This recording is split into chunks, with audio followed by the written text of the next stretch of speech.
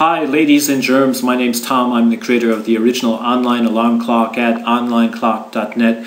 I'm here to show you our brand new task planner and job scheduler application. You can find it at task.onlineclock.net, and what you can do with this application is you can track the amount of time that you're supposed to get something done in. Let's say that I have a simple task. I have to call my wife to explain why I'll be late coming home from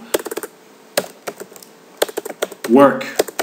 That's how you spell it. And now here I can either choose to set a reminder using an alarm clock function or a timer. The alarm clock is more for long periods of time, and the timer is more for short periods of time. Let's say that I know that I need to do this at 5 p.m. when I get off work. I will set an alarm clock alarm for 1700 hours, which is 5 p.m., and then click Schedule Task. And automatically the application will take me to a screen where an alarm clock has been filled out for 5 p.m. with the task that I have to remind myself. For demonstration purposes, I will choose it for the current time so you can see what happens when the alarm goes off.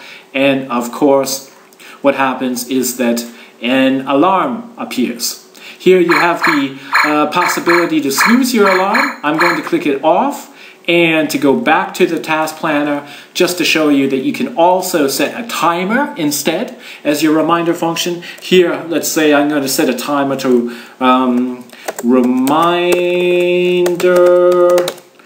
to get a divorce. And then I will set a timer. I'll just set it for 5 seconds. Only in the state of Nevada can you get a divorce in this period of time, but I will set a task reminder for this period of time for demonstration purposes only. And here's how the timer looks, and as you can see, it counts down, and I have once again the possibility to snooze my timer.